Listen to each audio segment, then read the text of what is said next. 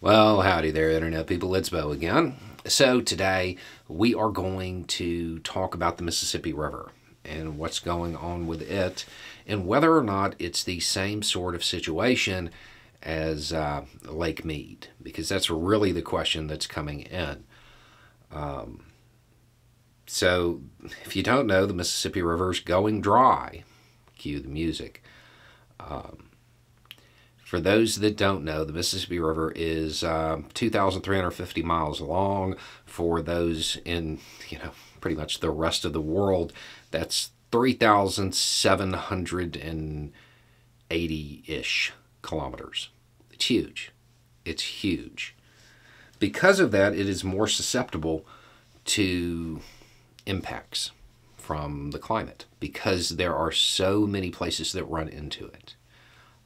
But before we get into that, go over just a brief overview of how unique the situation is.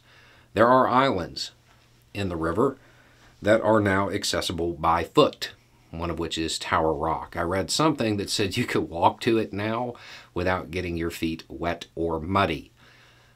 This is a feature that is normally only accessible by boat. So yeah, the river has dropped quite a bit.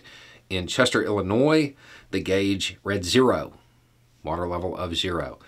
On Monday, the water levels were the lowest on record in Memphis. The levels are low enough to be impacting shipping, which is less than ideal for our ongoing supply chain issues, because the Mississippi River moves a lot of cargo.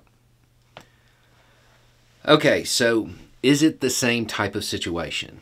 Yes and no.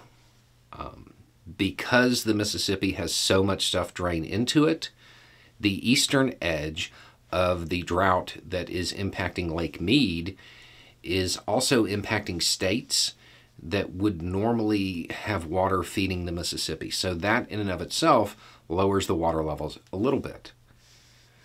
At the same time, upstream in the Ohio River Valley, there hasn't been enough precipitation. So that's lowering it. So yes, it has to do with climate. Yes, it has a little bit to do with the drought.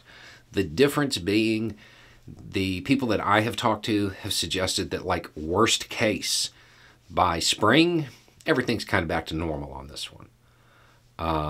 It might be slightly lower if the drought out west continues because of those states that feed the river.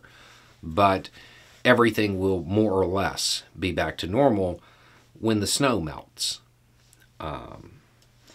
There should be a bump soon because the Ohio area is expected to get some rain, and that should kind of trickle down.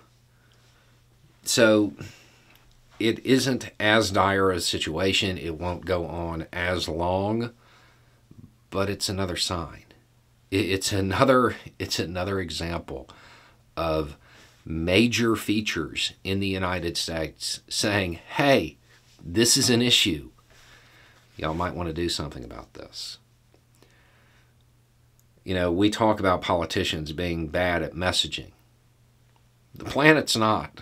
It's super clear about what's going on, and we probably want to do something about it. Anyway, it's just a thought.